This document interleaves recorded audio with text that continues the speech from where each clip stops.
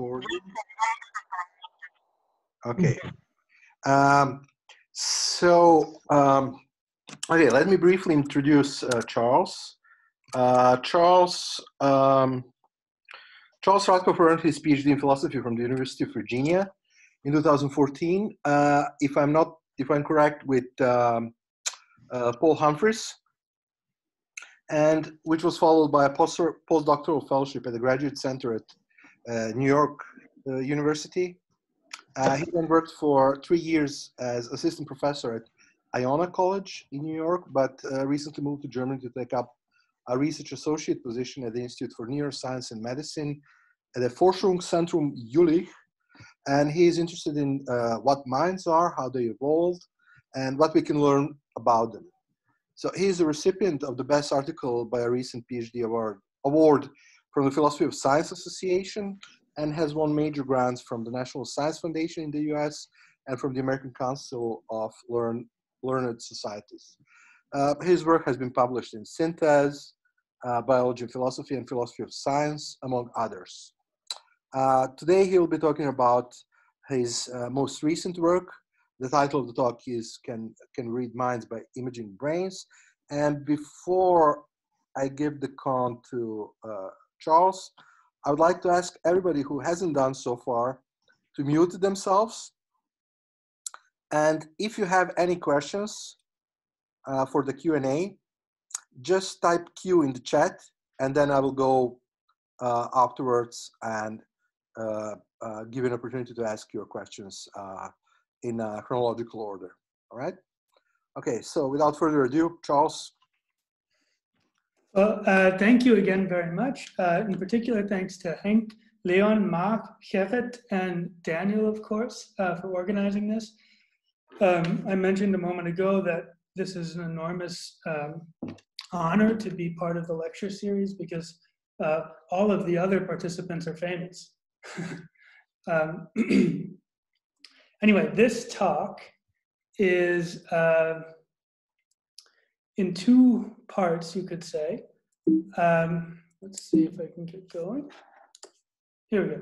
And the first thing I'd like to say is that for something like half of the talk, I have two collaborators, Bert Heinrichs and Jan-Hendrik Heinrichs. We've written a paper together which roughly corresponds to the first half of what I'll say today, and not exactly them. The second half of the talk is not yet a complete paper. It's more speculative, and there are plenty of kinks to be worked out. So I'm particularly interested in hearing your criticisms and questions there. But of course, I look forward to any sort of discussion that we can have at the end. Here we go. So here's kind of here's an analogy that might help you understand the logic of the talk. Whenever we ask whether a particular future technology is possible or not, the answer is going to be sensitive to the way that we imagine the technology. So take an example, if we're talking 200 years ago about human flight, is it possible? Well, the answer is yes, if you've got airplanes in mind, and if you are thinking about the sort of thing that Superman does, then the answer is presumably no. I think there's a similar sort of two-part answer with mind reading. Mind reading is possible. Yes, if you're talking about an empirically grounded sort of mind reading, which I'll try to articulate, and no, if you're talking about reading beliefs. And so the positive answer roughly corresponds to the first half of what I'll say, and the negative answer roughly corresponds to the second half. Here's a plan for the talk. I'll start by refining the folk concept, mind reading. I'll talk a little bit about decoding experiments. I'll give an argument that real mind reading, as you might call it, is easier than you think. I'll talk about the role of propositional content in mind reading and its relation to decoding experiments. And then I'll give an argument that a more fanciful form of mind reading is not possible. Okay, so refining a folk concept.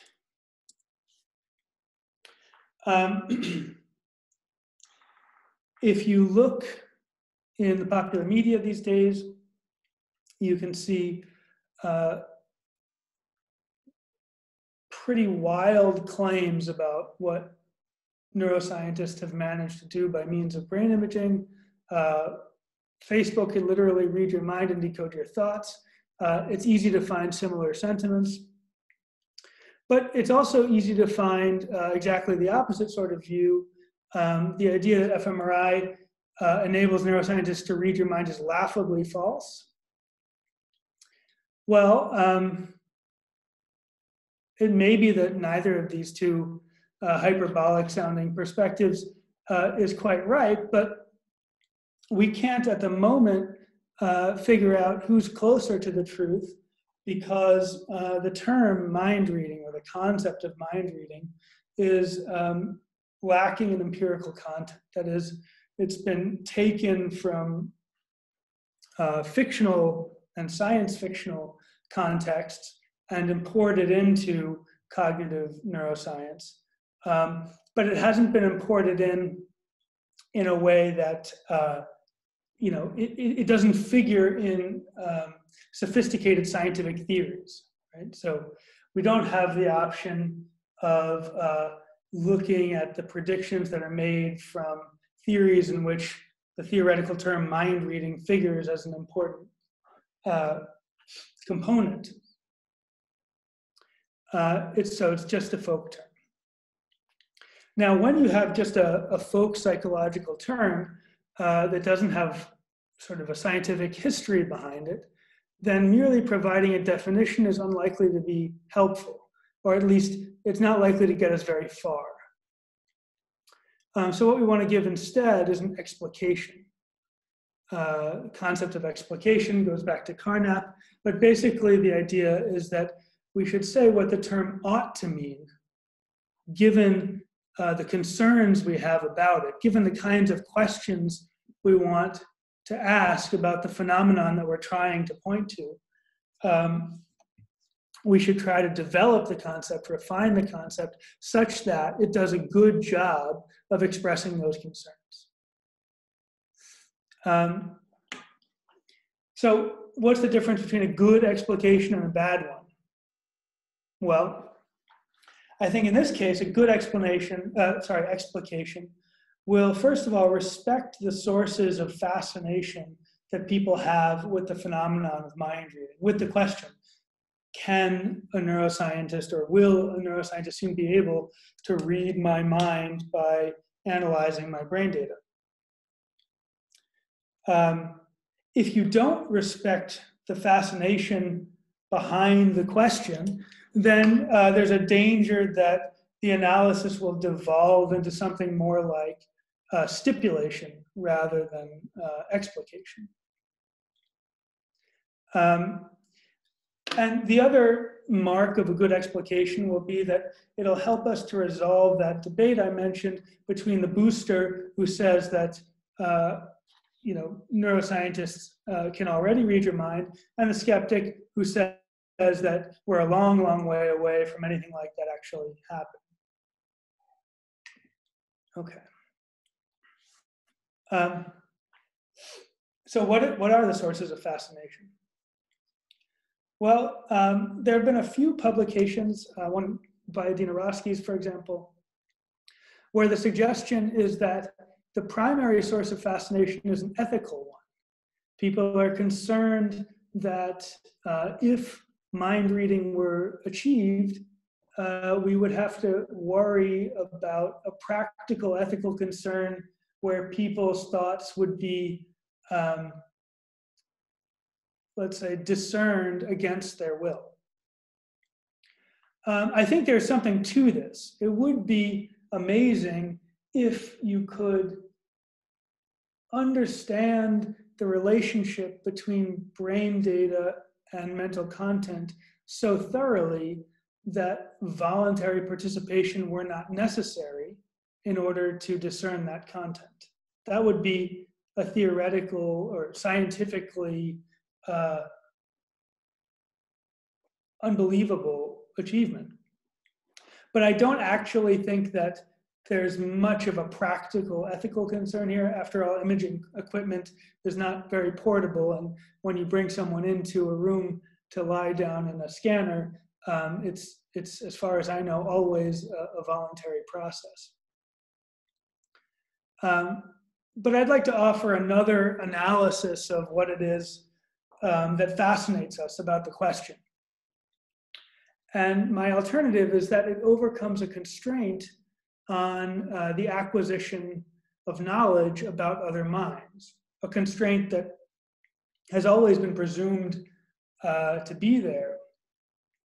And that is traditionally to get information about other minds, or at least detailed information about other minds, you need the person whose mind it is to speak or write or sign, or in some way engage in conventionally supported symbolic communication, right? They have to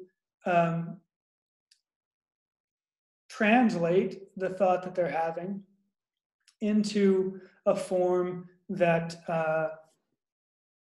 in the most obvious case, is translated into a natural language and then communicated by means of symbols. And so what's fascinating about the prospect of neuroscientific mind reading is the idea that we might be able to circumvent that need for convention. Is there a way to get at the thoughts of a person that is somehow more pure or more direct in virtue of the fact that it has circumvented this need for conventional communication? Okay. All right. Non-conventional symbols. So if we add as a first condition in our explication of neuroscientific mind reading, this idea that you cannot use conventional symbols, we've already said something non-trivial. And I just want to highlight the non-trivial nature of this contribution by showing that it rules out some cases that you might otherwise be tempted to rule in, or at least at first glance you might be tempted to rule in.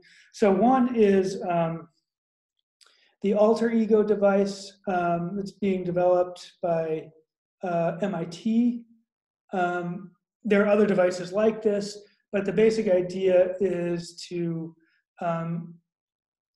interpret from the outside neural signals and send them into a smartphone so that your thoughts, the text message that you want to communicate to somebody else can be communicated without you having to type it out with your fingers. Now, the way that these devices work is by reading myoelectric signals in the face and sometimes in the neck. So these are signals that are basically subvocalization signatures, right? So once you've subvocalized a sentence, meet me for pizza at 6 o'clock, it already has been cast in terms of a natural language, so it's already got the mark of convention. So this first condition rules out those sorts of cases. Here's another kind of interesting case. It's a little bit unclear how far people have come in this sort of work because it's been tarnished by some allegations of scientific misconduct recently. But here's the basic idea. You have patients with ALS who have retain their cognitive powers, but can't move anymore, or can move only very, very little if they're in advanced stage of the disease. And you can use various imaging technologies, such as, for example, functional near infrared spectroscopy, targeting Broca's area. And then you can set up a conventional form of communication like this. Broca's area will be differentially active when you engage in effort for linguistic tasks. So imagine count backwards from 100. Right? If you do that, relative to baseline, Broca's area will be active. And then you could sort of lower the baseline to get a signal that's maximally opposed to the high effort signal by asking the patient to do something like just imagine a placid lake. Now you've got a 0 and a 1, a yes and a no. And you could just agree, doctor and patient could just agree that they can use those that binary system to communicate. For example, a patient could answer yes, no questions. So this is a little bit like mind reading, but we're going to rule it out because you've turned your brain into a convention-governed signaling device. It's not natural language per se, it's more like a form of binary, but it's clearly a convention-mediated form of communication. Okay. Now I said I'm not interested in definition per se. Nevertheless, it's worth looking up the word. So if you go to dictionary.com, you'll see mind reading is defined as follows. It is the ability to discern the thoughts of others without the normal means of communication. And I think this is actually pretty good. It's a helpful start. But we have to figure out what the normal means of communication entails or includes. And it does seem important that we sort of rigorously rule out any form of normal means of communication, because otherwise, instead of mind reading, you'll have something that might be better described as normal behavior interpretation supplemented with brain data. So, all right, so how do we rule out the normal means of communication? Well, let's think about communication as having a process with sort of two parts. So roughly the part that corresponds to the subject or the patient or the participant, and the part that corresponds to the researcher or the interpreter, right? So there's a sender and a receiver. And so communication involves sending some sort of information and then interpreting that information. And we can derive a necessary condition from each of those sort of halves of the communicative game. So on the sending side, maybe the best way to introduce this idea is just for a moment compare mind reading in the sense that we're talking about it now with mind reading in the sense that it's often discussed in social cognition, right? Mind reading, and you'll notice I'm spelling the word mind reading as two words. Mind reading with no space. I'm using that to designate roughly theory of mind, that sort of social cognitive skill. When you and I interpret each other, the input to the process is behavior, right? It's the observation of behavior, sometimes linguistic behavior, sometimes other forms of behavior. That's not what we mean, right? That's what we want to rule out. For neuroscientific mind reading, we want the input to be exclusively neural data, right? If our goal is to rule out normal means of communication, then we want to rule out behavior as an input and try to get as close as possible to relying exclusively on neural data to derive our claim about the kind of mental content that we think a person has. Okay, so that's the sender side. Now what about the interpretation side, the receiver side? Well, we don't want to rely on our quite impressive powers of human social cognition. Humans are are excellent interpreters of other humans, and we can bring all sorts of information to bear on what a person is likely thinking about at a given point in time. We can impute content to one another rather than decode it, rather than read it. And we want to rule this sort of thing out as well. So just here's, the literature from the 60s and 70s is full of examples like this. In particular, the literature about the principle of charity and about holism and belief, about Quinean indeterminacy. There are lots of interesting examples like this. Elephants don't enjoy bowling. That's something that you probably all believe, but there's probably no stimulus I can find, a particular stimulus that I can point to that caused you to have that belief. I'm imputing that belief to you on the basis of my assumption that you're rational and have sort of average beliefs about elephants and bowling. Okay. So we've already introduced 3 main ideas. There's sort of a 4th idea here, which is that if we're going to resolve the kind of debate between the skeptics and the boosters, we want to do it in terms of something empirical, right? We want whatever concept we end up with to have some empirical content. So the claim, such and such an experiment has achieved neuroscientific mind reading, that should be something that is answerable to evidence. So mind reading is going to have to involve some kind of predictive achievement, right? Empirical content, for a claim to have empirical content means something like there are conceivable circumstances in which you could show that it's wrong. Okay, so we need some kind of prediction. Now, the sorts of experiments I'm thinking of can get very, very complicated, and they can have multiple layers.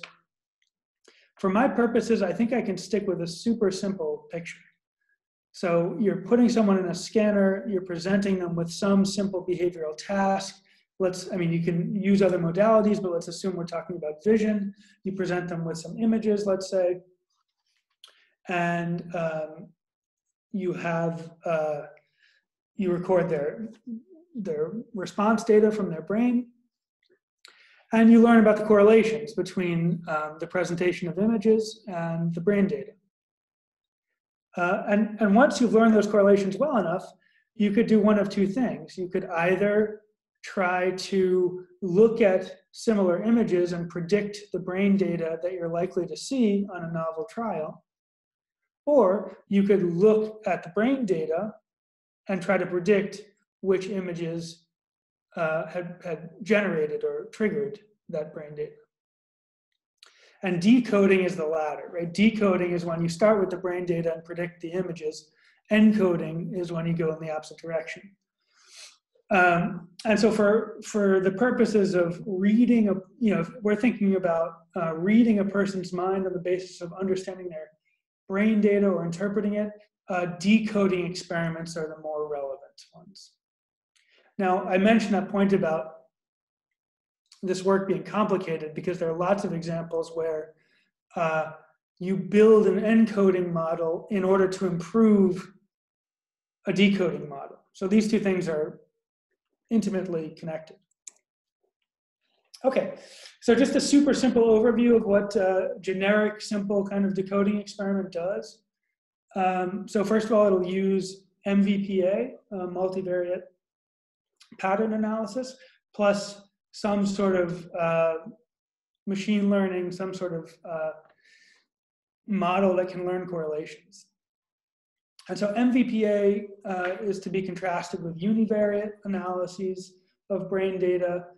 So the basic idea is that you're not looking just for an average high signal somewhere in the brain. You're looking at a particular distribution of activation values that form a pattern.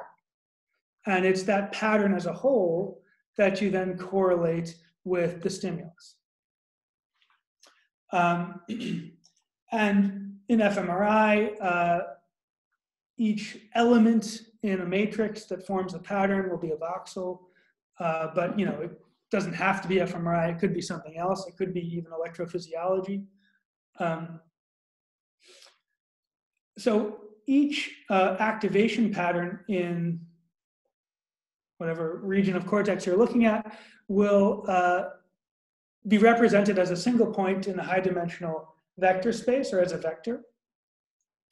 And then all the activation patterns from a single experimental condition will form a cloud in that space. And what you then do is build some sort of machine learning classifier that learns a decision boundary during the training phase of the experiment, and then uses that decision boundary to make predictions in the testing phase of the experiment about whether a new piece of brain data was triggered by stimulus A, or by stimulus B, or by stimulus C, and so on. Okay, that's the basic setup. Okay, so I've already built in most of what I want to say about the concept of mind reading. I haven't given you any arguments yet, really, but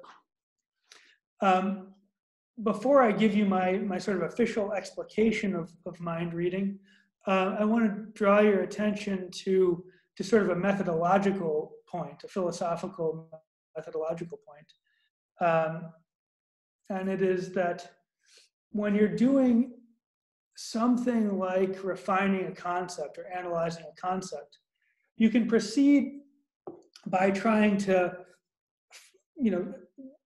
extensionally, you could say, by trying to find all of the things that properly fall under the scope of the concept, and then properly exclude all the things that you might be tempted to include but don't quite fit, right? That's what this little picture is supposed to illustrate. But that's not the only way to go about understanding or refining your understanding of a concept.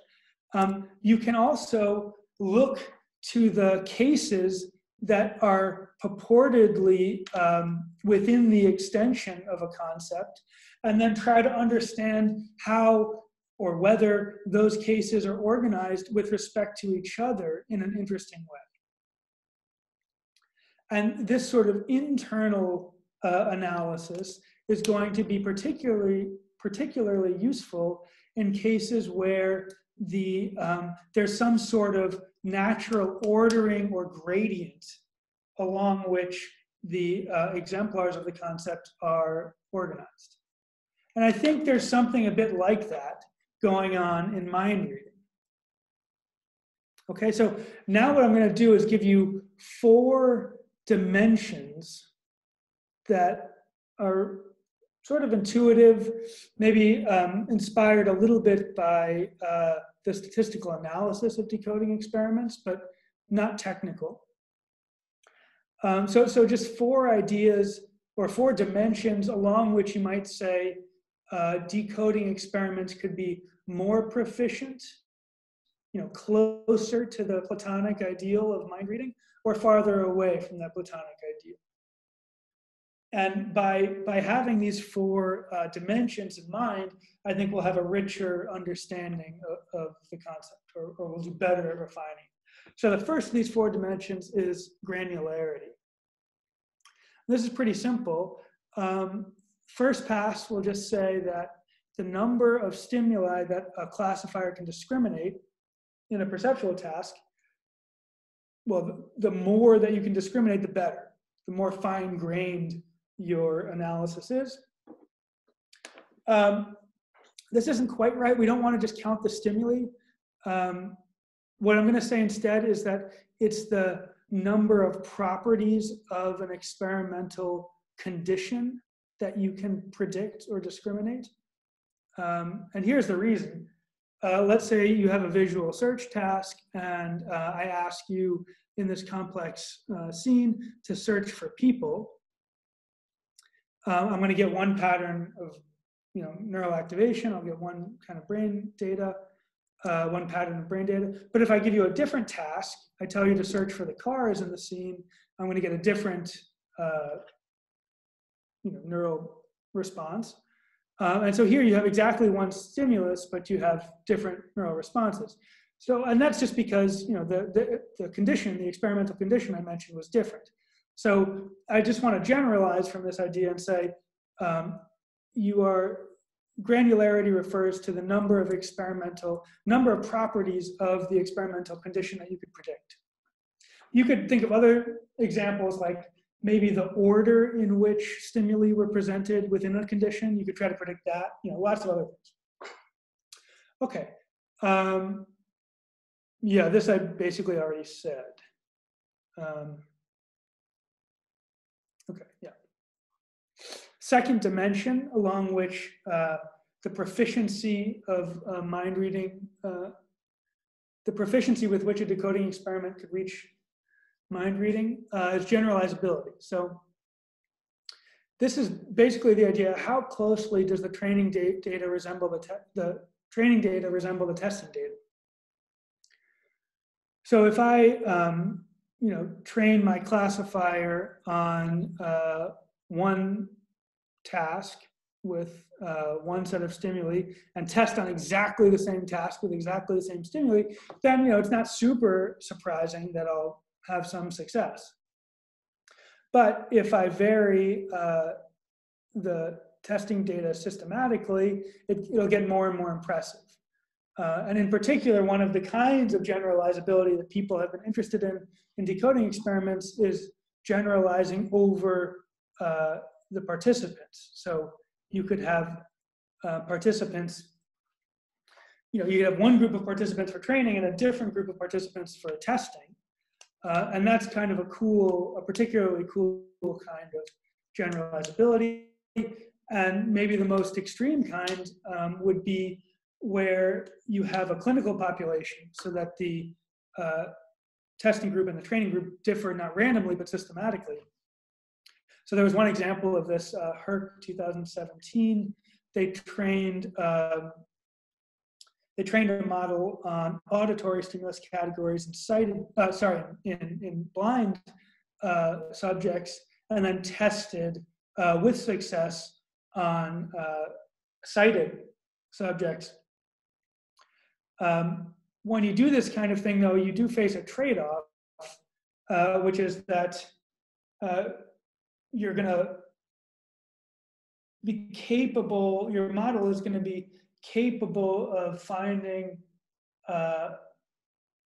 much less structure in the neural signal, and therefore you're going to get much less granularity. So in this particular case, only 4 stimulus categories were used. Now this idea, well, actually, I'll leave that because I've already been speaking for half an hour. So yeah, I'll just jump right ahead. Okay, third property is stimulus independence. So this is, or the third dimension is stimulus independence. How tight is the dependence relationship between the measurement event or the context in which the neural measurement is made and the mental content itself? So one extreme kind of case here would be a mind-wandering experiment, where instead of presenting particular stimuli and then trying to learn the association between those stimuli and the neural data, you could just have people look at a fixation cross and say, think of whatever you want, and I'll try to make some guess about what you're thinking about. And there have been a few attempts at this, but that's very, very hard to do. So not too much progress yet. Or here's another example.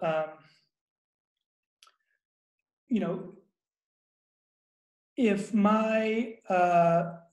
the content that I'm trying to predict arises from a stimulus that is back in time by, let's say, 20 seconds, in some NBAC task, that has some degree of stimulus independence, because the brain activity that's sort of most directly related, the stimulus that's most directly related in time to the neural activity I'm measuring is not the stimulus that's giving me the content I'm trying to predict. So that's a little bit of stimulus dependence, whereas if I try to predict what it is that you ate for dinner last Monday, when I ask you to just sort of recall your dinner and have some image of it, that's a much more impressive degree of stimulus independence. So roughly the idea here is that stimulus independence means that the content will be influenced by factors on which you cannot train your model. I'll mention just one experiment here that did a particularly cool job of increasing the amount of stimulus independence, or increasing it relative to what you normally see in decoding experiments. So Rissman et al. 2017 had subjects wear cameras on their head for 3 weeks. And these cameras took photographs randomly. And then they brought the subjects in and they showed them photos both from their own camera and from the cameras of the other participants. And then they tried to decode on the basis of the brain data which pictures came from the participant's own camera and which came from someone else's. And they got near perfect accuracy there. So that's a clever experiment in which you're mixing data from outside the immediate experimental context in with the data that you have, that you're presenting to, or the stimuli that you're presenting to the subject in the experiment itself, in order to increase the stimulus independence of the mental content that you are discerning.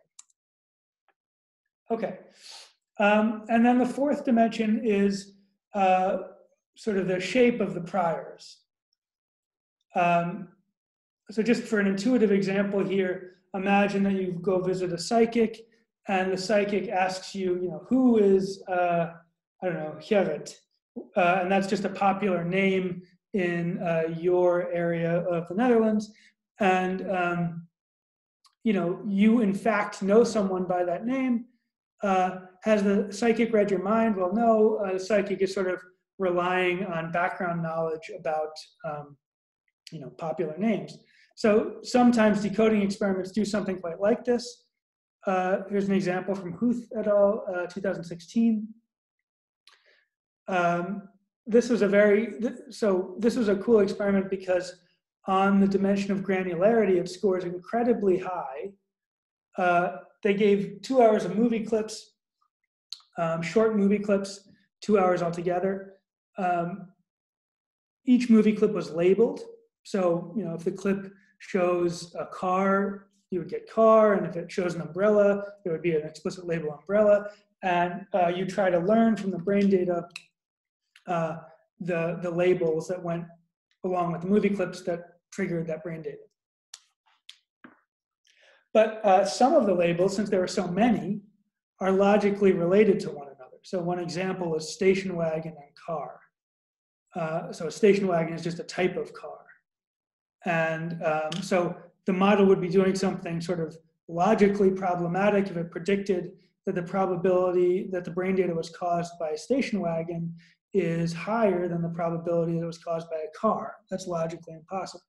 So what they did is they sort of fixed that by hand coding the probabilities of relationships between conceptually related labels. So in this case, it would just be like the probability that a station wagon caused the data can never be higher than the probability that a car caused the data.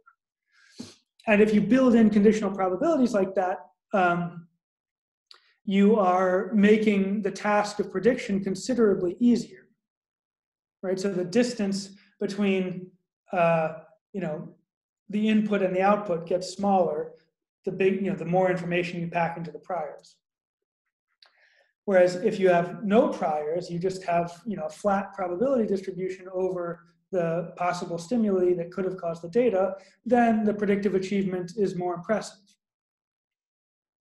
Okay, so that was all of the information that I need to build my little argument that mind reading is easy. So now I'll just tie the strings together here. So here's the explication that I think we should end up with. It says that neuroscientific mind reading is discerning mental content from a prediction about some property of an experimental condition. And we wanted that, remember, because we want the concept to have empirical content. And then there are some restrictions on this prediction. In particular, there are three necessary conditions that I articulated at the beginning. One was that it should be free from conventional symbols. It should be driven by the neural data rather than behavior. And it should not impute propositional content based on general knowledge of human social cognition. Okay. Now, notice that none of the stuff I was just saying about the 4 dimensions enters into this explication.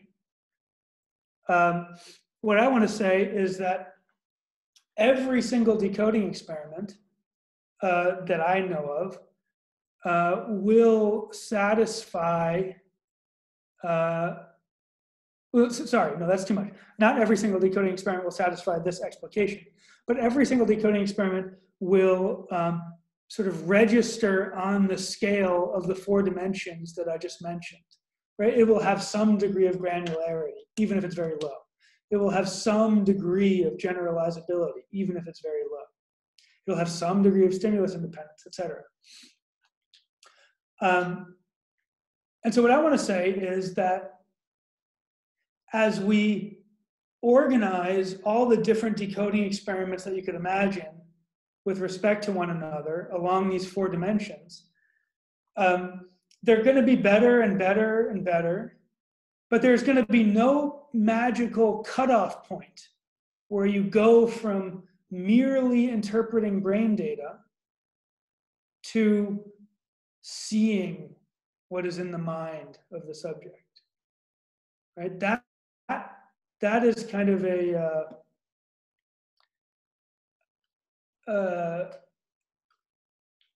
I think that we are all, myself included, sort of tempted by a form of magical thinking here, that there is going to be some hard threshold in the space of possible improvements that we can make in decoding experiments, whereby once we cross the threshold, it'll be real, genuine mind reading.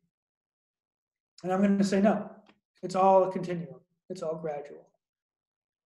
And the implication of that is that this explication I've given on the previous slide is all you need. That's the whole story. So if your question is, when will we eventually reach mind reading? The answer is 2001, 19 years ago. James Haxby et al., 2001, famous, one of the earliest papers in this area, where Haxby was able to decode whether a person was looking at a face or not from areas outside of the fusiform face area. On the view I'm arguing for, mind reading is in some sense old news, but that's not meant to be deflationary. It's just meant to say that the ways in which mind reading can be improved are many. There are many dimensions of improvement. There's no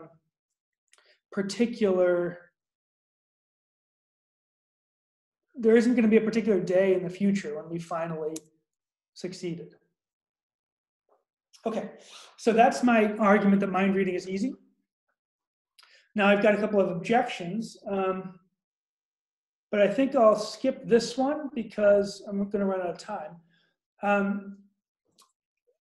Now, cognitive neuroscientists, like I said, have not talked about what mind reading is in a lot of detail. There are a few places, but they haven't sort of theorized in the way I'm trying to do here about what mind reading is.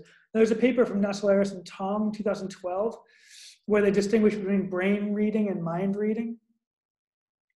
And they say that you only get genuine mind reading if the content is fundamentally private and subjective. So I was lowering the bar, and they're raising the bar really high. So just think for a moment about what that means, that you only get real mind reading if the content that you've decoded is fundamentally private and subjective. Well, first of all, this is a little bit ambiguous, because if you say that it only counts as mind reading if the content is of that kind, well, presumably that's a relatively small fraction of all possible thought that you could have. Thought that's fundamentally private and subjective, right? Any thought that I've already communicated then couldn't be decoded. So I presume that what they mean is that the kind of experimental design that you're using has to be capable of decoding thoughts which otherwise are only accessible if the subject voluntarily decides to introspect and then give you a verbal report on that introspection, right? So fundamentally private means something like first personal verbal report is the only other way to do it. Okay, so I remember this is an explication, right? This is not, there's a pragmatic element to what I'm trying to do. And I think that raising the bar that high is inappropriate because it undermines the empirical content of the concept. So think about the most interesting kinds of cases where we would want to use an algorithmic, data-driven method to find out what a person is really thinking. Well, let me give you an example. There's been a debate going on for 120 years about whether people dream in color or in black and white. Okay, now it would be really cool if we could somehow use neural data to just answer that question once and for all. However, it's exactly in those sorts of interesting cases where self-knowledge itself comes into doubt. So in this case, I'm sure many of you know this already, you can go back in the philosophical literature on dreaming and people talk about color regularly before the 20th century. Then once black and white TV becomes popular, people start reporting that they dream in black and white. Not exclusively, but I don't know, 80% or something. And then, in the 60s, later 60s and 70s, people took this up again once Technicolor television became popular, and all of a sudden people started dreaming in color again. So you might think, of course, that this was, and in fact, some psychologists have said this, that exposure to black and white TV causes your dreams to be black and white. But I think the sober analysis is that people just aren't good at clearly articulating the nature of their dreams, and they are swayed by the media of the day. So self-knowledge is what is in question. People just don't know whether they're dreaming in black and white, or if that's even an appropriate way of describing dreams. And so if those are the kinds of questions we want to answer, there just isn't, we're not going to get one. There is no empirical answer to at least many of the interesting questions that are fundamentally private in the sense that I think Nassalaris and Tom have in mind. Okay. Now, here's where the talk becomes more speculative. How am I on time? I've got only about 10 minutes left, is that right? I think you're good, maybe 15. Okay. All right, so I'm sure many of you have already realized that predicting a particular stimulus is not exactly the same thing as describing the nature of the thought that was triggered by that stimulus. So I think that there is a problem here, which I haven't really wrapped my head around completely, but I'm going to try to wrap my head around it. But I just wanted to give you this one literary reference because I think it expresses sort of my intuitions here quite nicely. So in Harry Potter, Snape says, "You have no subtlety, Potter. You do not understand fine distinctions. Only muggles talk of mind reading. The mind is not a book to be opened at will and examined at leisure. Thoughts are not etched on the inside of skulls to be perused by any invader." So Snape is the guy that actually said that. But ever since I read that, I've always thought it could very well have been this guy instead who said it. It seems like there is a temptation to imagine thoughts as things that are inscribed on the inside of the head, and that decoding experiments are, just translating those inscriptions into another language, which we can write down on the outside. Now, I am not a Wittgensteinian, and I'm certainly not an ordinary language kind of philosopher, but I think there might be something to this kind of worry. The sorts of worries that Jonathan Bennett, for example, has sort of extracted from Wittgenstein and brought into contact with neuroscientists. So that's just a brief claim about my intuitions in this area. Now I'll try to develop an actual argument. All right, so how important is it that predicting a stimulus is just obviously not equivalent to predicting propositional content? Well, you might think that we could fix this problem easily, right?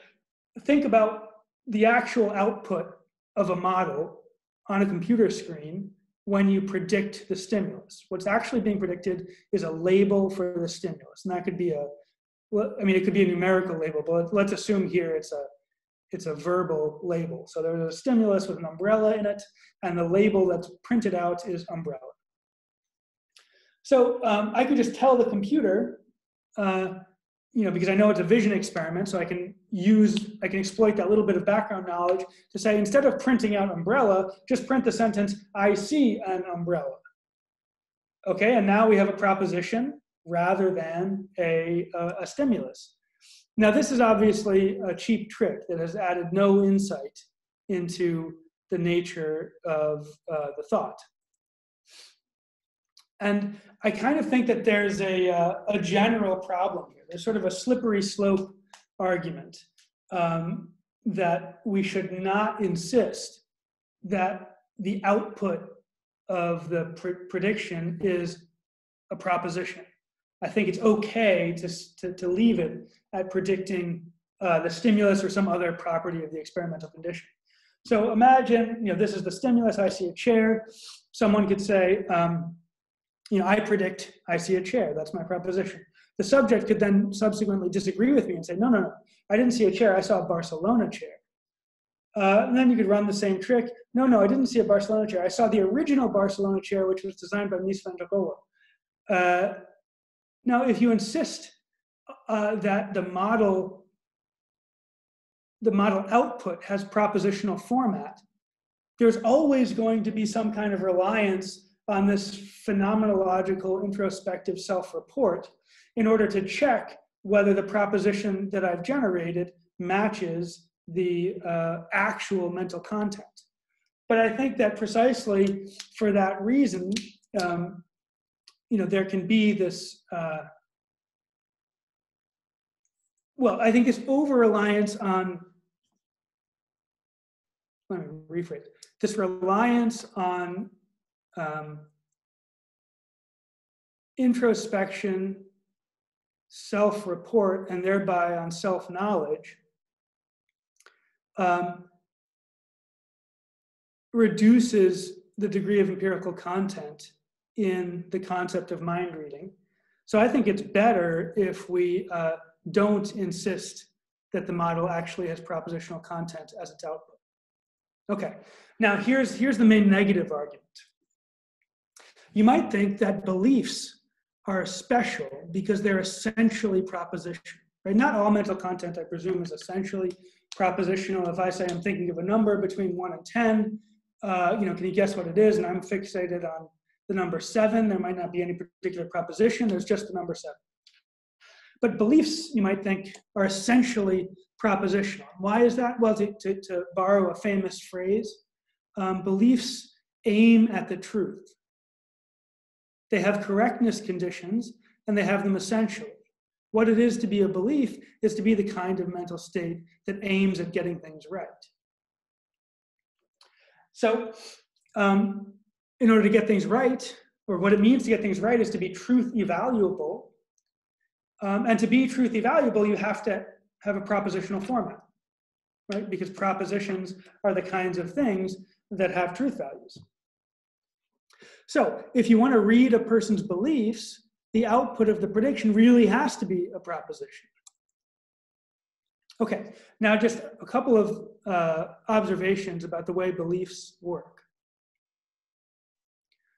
Lots of the recent philosophy of mind that tries to model rational belief acquisition comments on the fact that however beliefs are stored in the brain, it can't be that each one is encoded individually because there just isn't enough space, right? And all sorts of examples from the history of philosophy of mind literature show this.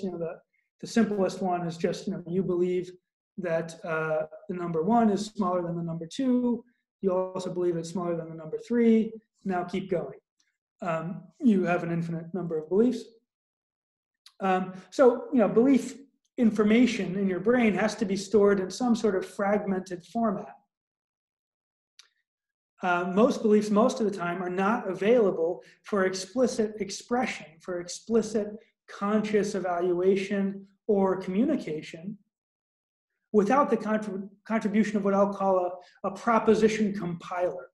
So some mechanism in the mind, and supposedly in the brain, or presumably in the brain, has to take the pre-propositional content and turn it into a proposition so that it can be worked with in a rational way. So here's now my dilemma for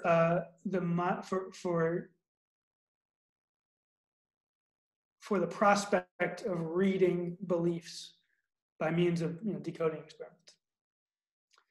The dilemma splits into two sorts of cases. One case is that the proposition has already been compiled by the proposition compiler, and the other case it hasn't. So if the proposition has already been compiled, then it's already expressed in some sense, right? It might be that you have subvocalized it in your sort of internal monologue while you're considering whether it's true or false. Or it could be that you've actually spoken it out loud, or it could be that somebody has flashed a sentence on a screen and you have then participated in a task where you say, yes, I believe that, no, I don't believe that, or whatever it is. In some sense, you have given evidence of your attitude towards a proposition. But of course, in all of those cases, we are going to be violating the restriction I started with early in the talk against using conventional symbols. Of course, a nod of your head is very different from speaking, but anyone who's been to India will confirm that nodding of the head is a very conventional thing. It means different things in different places. Similarly, a button press, the red button could mean yes or it could be no. That's a form of convention.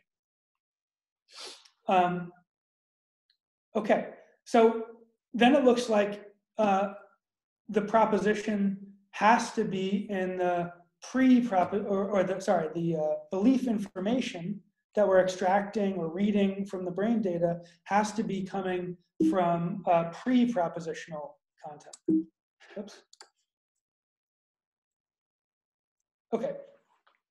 So if the proposition has not yet been compiled and made explicit in some format, then the model will not have had any opportunity during the training phase to associate propositional content with neural data. So if you haven't given the model the chance to build up correlations between neural activation data and propositions, how do you generate propositional content as a prediction?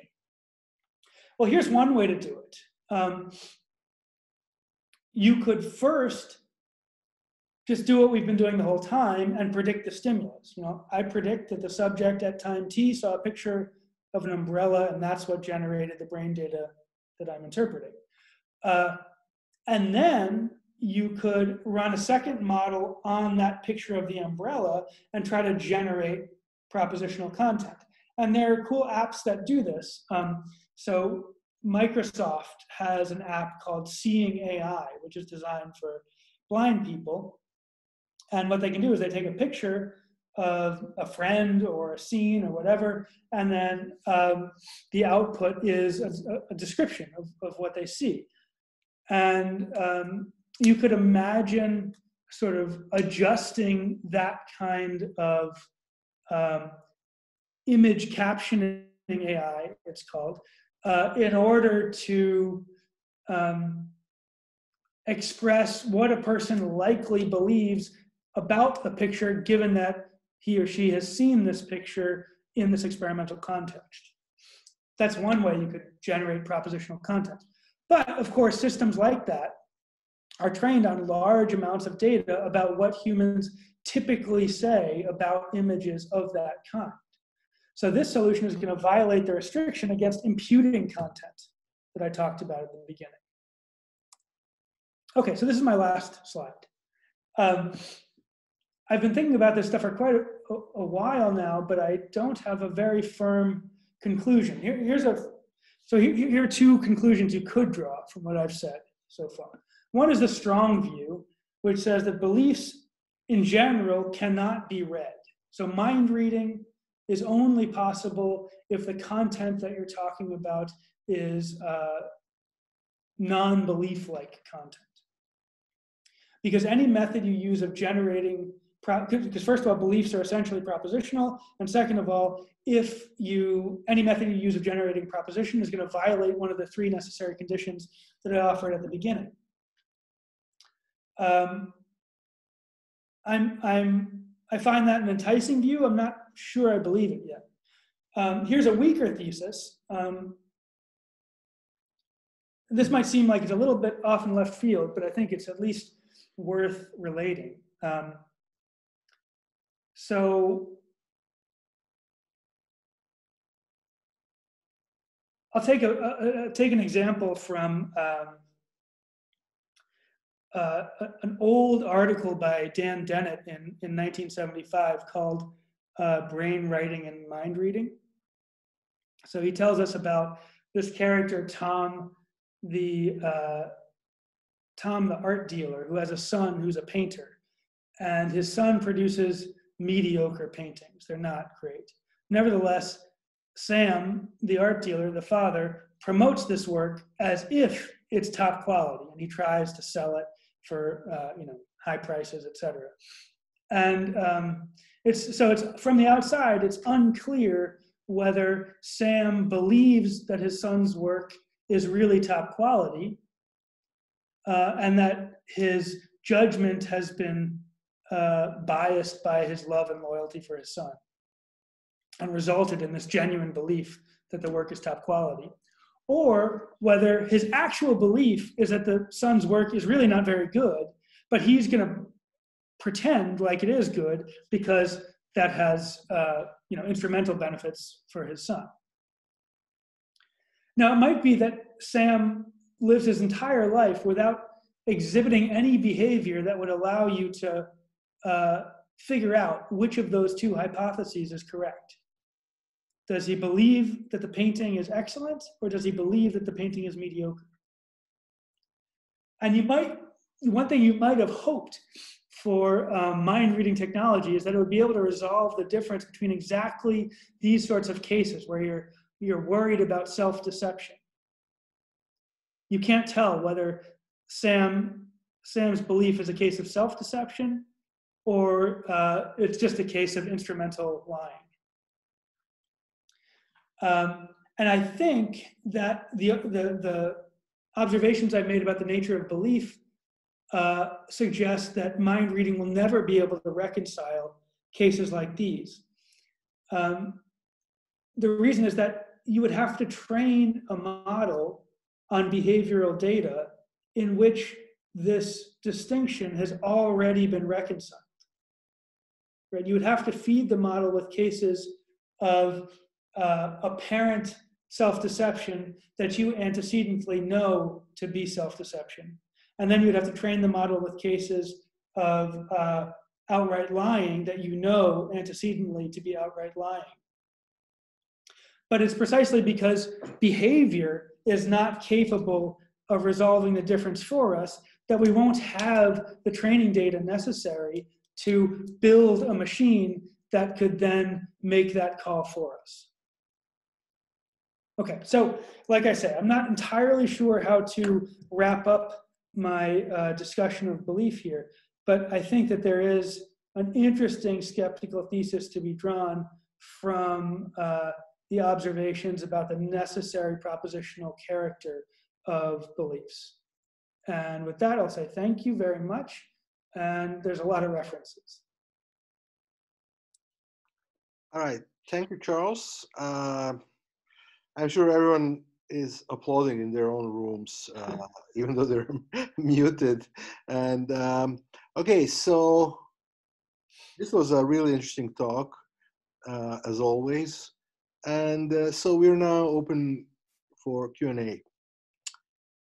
So the first one actually was from Jolene Franken, because she had to leave earlier and she apologizes. But she wanted to ask a question nevertheless, and then since we are recording, she will have a chance to hear your response and maybe. Oh, yeah. So she asks this. In decoding experiments, a statistical threshold is used to determine whether decoding is possible. For example, if it's less than 50% in case of two-category decoding. Where does this prediction accuracy, let's say 51% versus 81%, fit into your considerations about what we ought, in brackets, not to call mind reading? Yeah, okay, that's a very good question. So I gave those 4 dimensions along which proficiency could be measured. You could just add accuracy as a 5th dimension. I didn't do that because I thought it might be a little bit trivial, right? Like obviously you want accuracy. But yeah, for sure, that is not something where I see any reason to impose 50% as, you know, a numerical. I mean, well, like in a sense, yeah, of course, you need to have better than pure chance. So I suppose in that sense, there is a requirement that accuracy be non-zero. Right, there has to be some information in the statistical sense in the prediction. But I also don't see, you know, that 100% accuracy in every trial on every subject is a reasonable thing to impose as a necessary condition. Because after all, you know, when we interpret one another in non-neuroscientific contexts, we make mistakes, and we don't conclude from the fact that we occasionally make mistakes that we have no access to the thoughts of other people. And then furthermore, I think imposing any particular numerical threshold between, you know, chance and perfection, that just seems a bit, you know, unmotivated.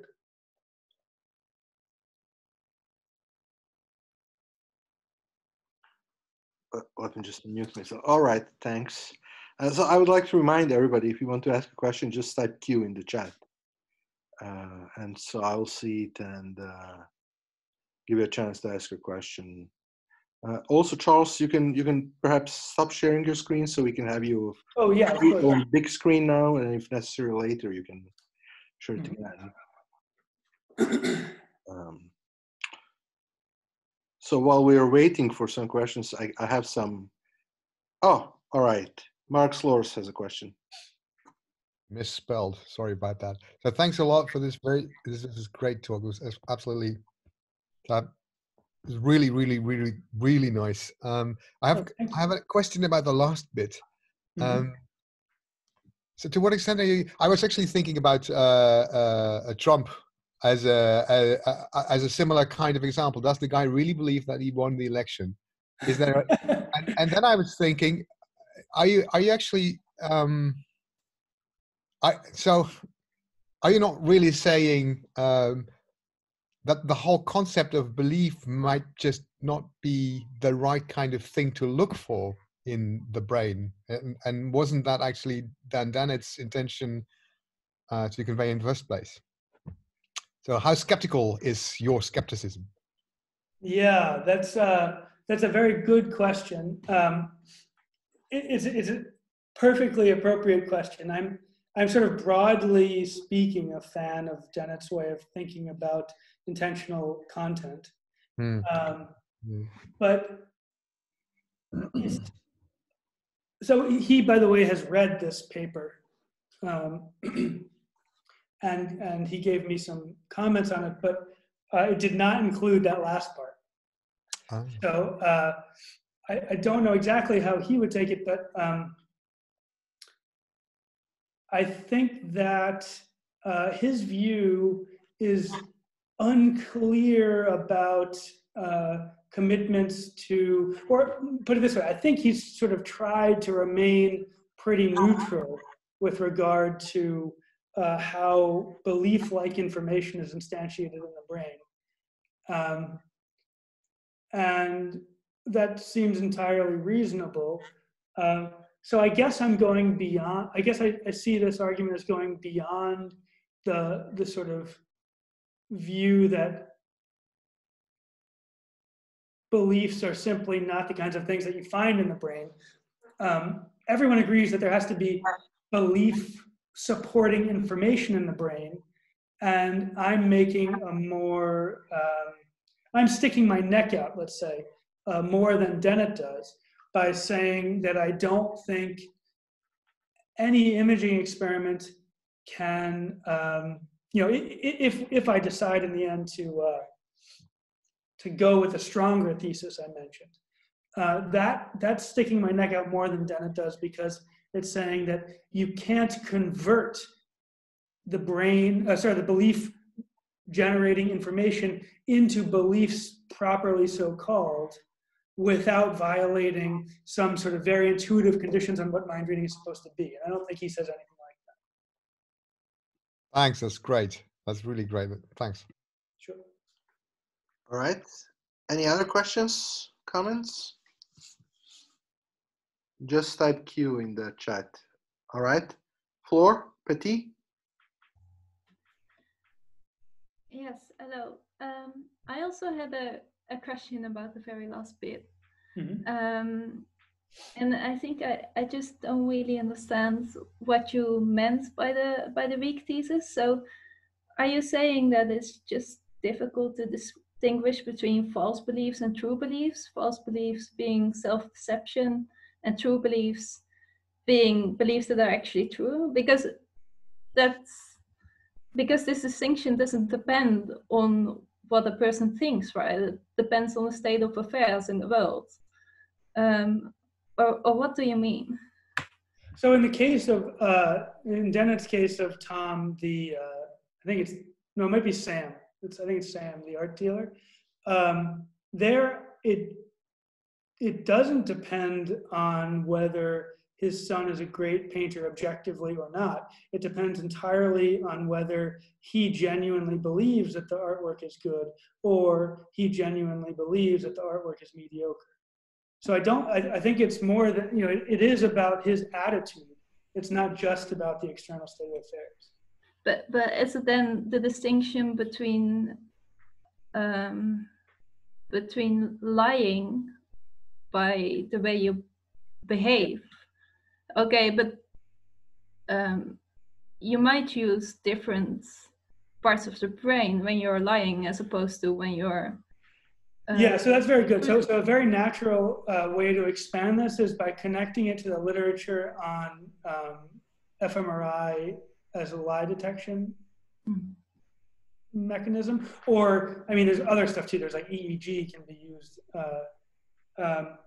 And to be honest, I just haven't digested that literature yet. So I don't know exactly what the connection ought to be. But you're right that lie detection and self-deception have deception in common. And so, yeah, if there was like a clear neural signature of deception, that would at least force a kind of clarification in what I said at the end of the talk. Yeah, I think that's right. Whether that counts as detecting self-deception versus, yeah, that's more complicated. So I'm not sure. It's a very good question, and I have to think about it. Okay, thank you. All right. Further questions? So can I ask a question? Yeah, of course. I'm curious what people think in particular about this idea that beliefs are essentially propositional, and if they are, that in order to count as mind reading, the model that you're using should be expected to deliver a proposition as output. So shall we use a poll, or you want some more detailed answers? Well, I mean, it would be nice if this question were sufficiently clear that a poll would be useful, but I don't know if people, I don't know how clear I've been, so I don't know whether a poll would work. Okay, we have one. Okay, yeah, go ahead. And if you can do that frictionlessly, it would be cool for people to jump in. You want to do polling? Yeah, sure, let's do it. Okay. So what's the question? Can we state it? Yeah, I'll state it again. So this is, I hope I'm not being too selfish here, because this is where I'm myself quite unclear and I'm trying to make some progress. But the idea is that beliefs differ from other kinds of mental content because they're essentially propositional. So if we were to say that a experimental setup succeeded in decoding a person's beliefs or reading a person's beliefs from their neural data, then the model involved in that experiment would have to deliver as output a piece of propositional content. It would not be sufficient for it to predict some property of a stimulus or some property of the experimental condition. The model should spit out a sentence. And that's the only legitimate way that we should, it would only be if that, yeah, so just summarizing, the only legitimate output for belief decoding would be propositional output. So that was sort of the central idea in the end of the talk. And I'm curious whether that makes sense to people. Yeah, it does. It makes a lot of sense. I think it's brilliant, really. Okay, cool. Yeah. No, Thank you. Vote of confidence is very helpful. a lot of confidence over here. Okay, good. I'm trying to figure out how the polling works, but in the meantime, well, we can also just ask, you know, if anyone decides that they want to verbally jump in. Right. So in the meantime, Louise Roscoe-Hardy had a question. So go ahead, Louise. Yes. I have a question about belief fragments. What are belief fragments supposed to be? When you, the quote from Snape in Harry Potter is, of course, reminiscent of various accounts of memory. And one of the leading accounts of human memory is generative and reconstructive. No one, or very few people, think that the memories are stored and we look them up. They are reconstructed in context and then re-encoded. Now, if we take that as a possible model for compiling, let's say, compiling propositions, what are the belief fragments supposed to be? What are the fragments supposed to be? In the case of memory, they're memory traces. But what might they be in the case of belief? Yeah, so that's a very hard question. The relationship between memory and belief is tough because the philosopher's understanding of a belief is, from a psychological perspective, a totally weird category. But it might be a totally weird category that we can't do without. But I'll give you two answers. And I don't know whether either of them will be very helpful, but we'll see. So if memory is reconstructed, then the belief fragments I was talking about are whatever memories are reconstructed from. Right. So obviously there has to be a lot of overlap between semantic memory and the information relevant to my beliefs. So yeah, they have the same sort of informational core.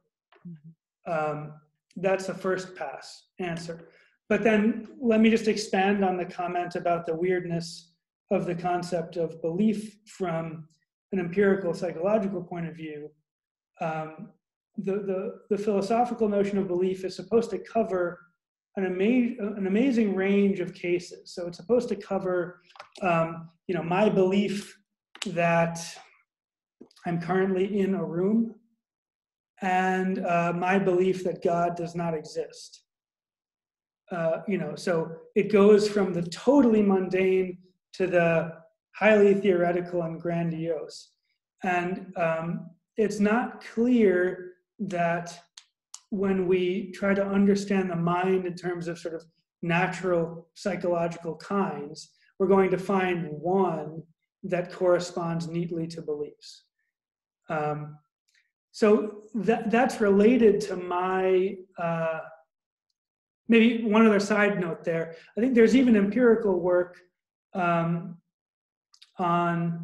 whether there are words in other languages that correspond to the sort of English language philosopher's concept of belief, and the results are quite mixed. So I'm a German speaker, and even in German, where there's a lot of discussion of the same ideas, it's not so clear that there's a good translation of the word belief. So it might not be a very universal thing.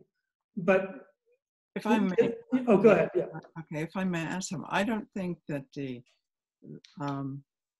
issue actually has to do with the content of what a belief might be. For example, you mentioned two extremes, that God doesn't exist, or let's say that Antwerpen is in the Netherlands. Just if we look at the interdisciplinary work, you find that philosophers often have a propositional conception of belief as necessary and sufficient conditions for something to be true, a state of affairs or something. And if you work with psychologists, beliefs are constructs. We may have a problem simply because we're talking about belief as if it's clear to everybody what a belief is. And I think maybe that's the place to start. And there are some people who believe that beliefs are dispositions. I mean, the idea that it has to be a hardcore proposition, I think, comes from the influence of language on our expression of belief. Yeah. Because it's, and my suspicion is that the propositional compiler is syntactic compositionality. But yeah. So I am very sympathetic to the idea that beliefs are not natural psychological kinds, right? They're not. So I'm quite sympathetic to a dispositionalist view. But what I wouldn't want to do, and you know, I'm even sympathetic to the idea that animals, you know, who don't have, you know, generative sort of language like humans do, also have beliefs. But so I guess I wanted to include both implicit and explicit states. And yeah, perhaps you're right. That's maybe there's a philosophical mistake there, but it seems like we need some way of connecting our, you know, humans go back and forth between implicit attitudes and explicit attitudes, and there's got to be some traffic between them, right? So we wouldn't want to define beliefs as exclusively sort of non-propositional things that